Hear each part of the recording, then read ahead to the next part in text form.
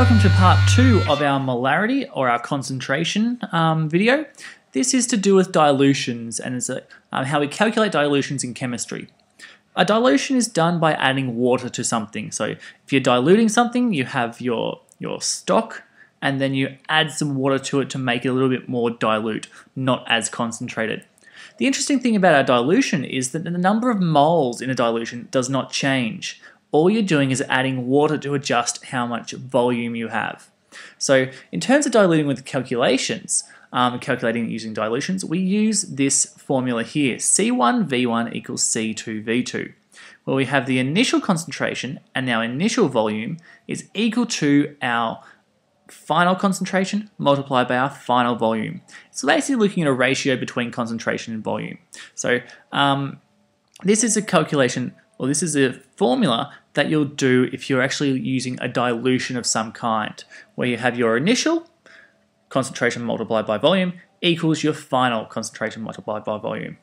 And what we can do is find out any of these by simply rearranging by dividing. So our C2 is equal to C1V1 over V2. So obviously just taking our V down under here. So simply by dividing with the opposite of what you want to find out is how you'll rearrange your equation.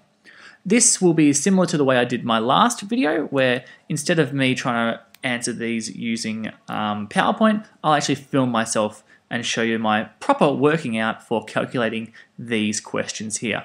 And obviously you'll also have another worksheet on dilutions to calculate your dilutions as well. So the next video you'll see, or the next part of this video, will be me actually working these questions out live. So watch that.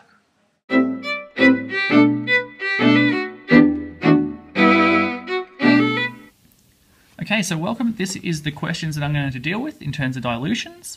As you can see, these are the same questions that are on the notes. So let's go have a look at these dilution questions.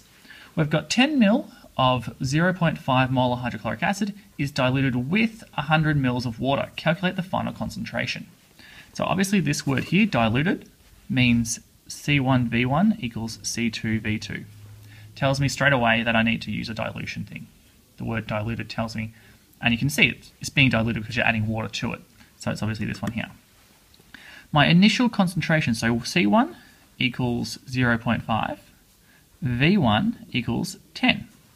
Okay, because I've got 10 mils of this. My C2 is a question mark because I don't actually know what it is. I want to calculate my final concentration. But my V2 is, now I've diluted it with 100 mils of water. We started off with 10, we diluted with 100 mils. So my V2 is going to be 110 mil. Now, I just need to make sure that these volumes are in the same units. Okay, so that's all right. Rearrange this to work out what my concentration 2 is. I get C2 equals C1V1 over V2. So this is equal to 0.5 multiplied by 10 divided by 110 equals C2, which equals, let me just work this out, 0.5 times 10 divided by 110. And I need to go equals into this as well. It is 0.045 molar. So my concentration, when it's diluted, is 0.045 molar by looking at C1V1 equals C2V2 and always writing down what my initials are and what my finals are. And if I don't know it, I put a question mark and then I rearrange it to work out what that question mark actually is going to be.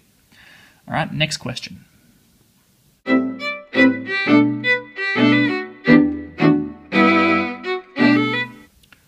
Okay, question 2.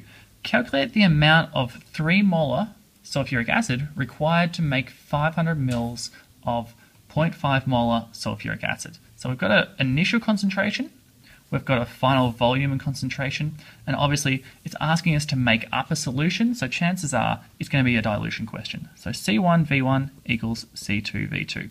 Again, I start off by writing out my formula. In every single calculation question, I write out my formula. So please do that when you're doing your calculations. C1V1. So C1 equals V1 equals. So my initial concentration is obviously 3 molar. Okay, because that's how much 3 molar is what I'm starting off with.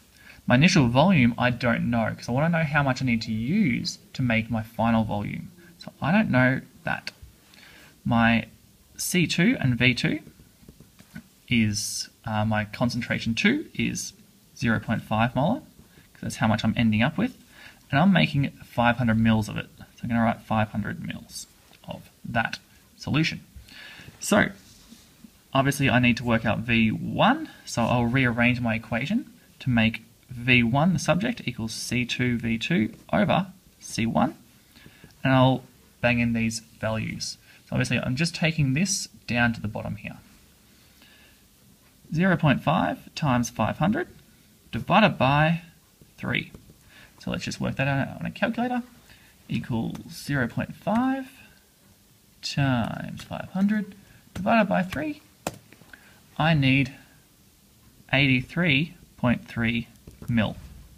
Because I'm using mil here, my calculation, my answer comes out in mil.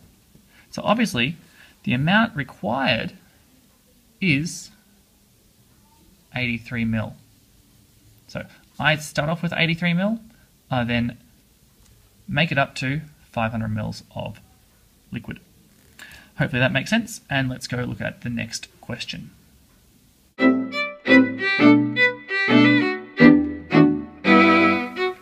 Okay, this is more of a practical question. What might actually happen in a question that you're dealing with in a lab? What we have is a 10 ml aliquot. An aliquot is just simply an amount, so a little sample.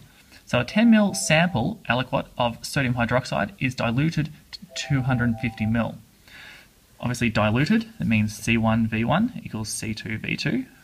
The diluted solution has a concentration of, or found to have a concentration of 0.1 molar. Calculate the concentration of the original solution.